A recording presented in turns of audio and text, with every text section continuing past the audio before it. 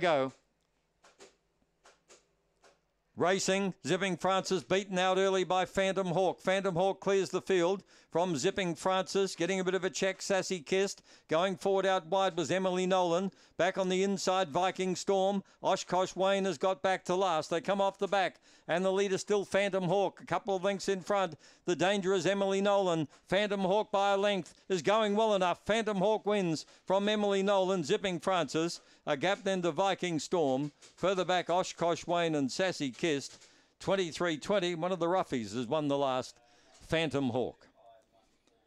All the way, went straight to the front. 8.75 early. 14.44 coming home. 23.19 the winning time. And Phantom Hawk wins his 8th race.